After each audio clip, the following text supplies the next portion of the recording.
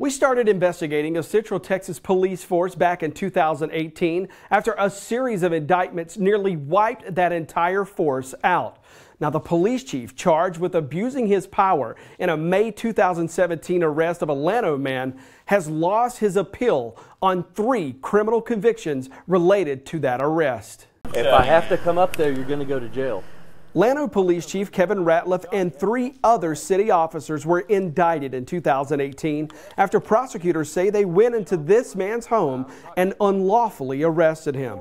Earlier in the night, the man had yelled at Llano police officer Grant Harden to slow down, accusing Harden of speeding through his neighborhood. Later in the night, Harden, Chief Kevin Ratliff, Officer Amy Shannon, and Sergeant Jared Latta showed up at the man's door. Ran inside and slammed the door. The group tried for several minutes to get him to come out of his house so they could arrest him.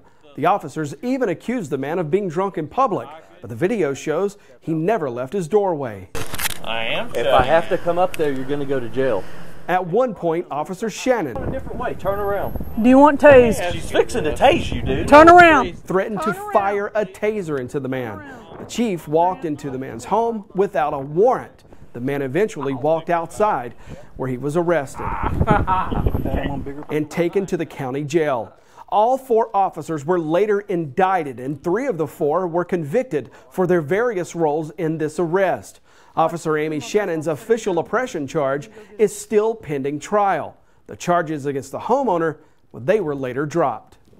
Well, the former police chief convicted of 2 counts of official oppression and 1 count of tampering with a government record. That record tampering charge coming after prosecutors say the former chief signed off on and approved a police report that just happened to omit the part about the chief going into that man's home without an arrest warrant.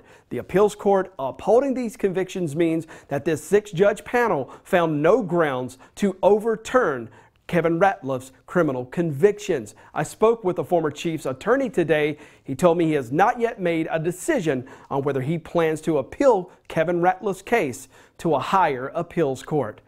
For KXAN Investigates, I'm Jody Barr.